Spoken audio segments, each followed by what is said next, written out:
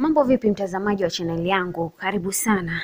Na shukrani kwa kuzidi kunifuatilia kwa mara nyingine. Zimebaki ni siku 41 ili tumalize mwaka. Tuombe Mungu atulinde tufikie mwaka mwingine inshallah.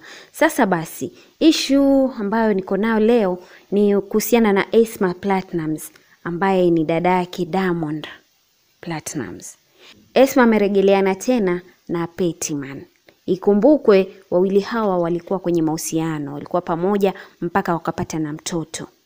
Wanasema wanawake kuachwa ni ngumu sana. Umwache mwanamke, wewe ni shujaa, lakini kumbuka mwanamke ana njia nyingi tu za kukurudisha. Akiamua ni kukurudisha, utarudi mwenyewe. Na sio kizizi wala nini, lakini kuamua kwake tu. Atafanya njia tofauti mpaka utamrejelea. Kwa hiyo imetokea Esma amemaliza mwaka vizuri. Anaumaliza mwaka vizuri kwa kumrejelea Petit. Hii imethibitishwa kupitia Instagram. Mahaba peupe. Petit wakuache ametulizwa. Amesahau alivyofunga ndoa na Queen wakuache, ambaye alikuwa mke wake. Alipoachana na Esma Platnumz alimwendea Queen. So watu wamejiuliza inakuaje walifunga ndoa na huyu Queen. Kwa wewe ambao hujafahamu hii story, wacha nikuelezee kiufupi. Ni kuwa Esma Platnumz ambaye ni dadake Diamondplatnumz aliwahi kuolewa na Petit wakuache mpaka wakapata mtoto. Ni couple ambayo imejulikana sana na ilipendwa, lakini basi kama vikombe kwenye kabati ugongana sembuzi wao.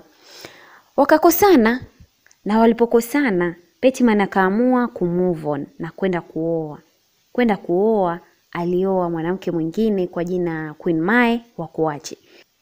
So maisha ya Petit ya kumove on ilikuwa mazuri, akaenda kaoana na mke mwingine kule Queen.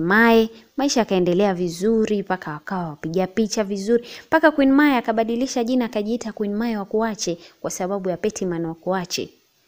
So naye Esma Platnumz kwa upande mwingine akaamua naye pia move on, akaenda kwenye mahusiano mengine, lakini yeye hakuolewa.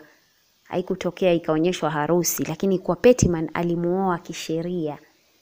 Hii ilishangaza wengi kwa Petit kumove on na kutoka katika familia ya kina Diamondplatnumz. Ilishangaza wengi, wakaona ni kama ndoto, lakini ilipotokea harusi ya yeye na Queen wakaendelea kuzoea tu, maisha yakaendelea vizuri.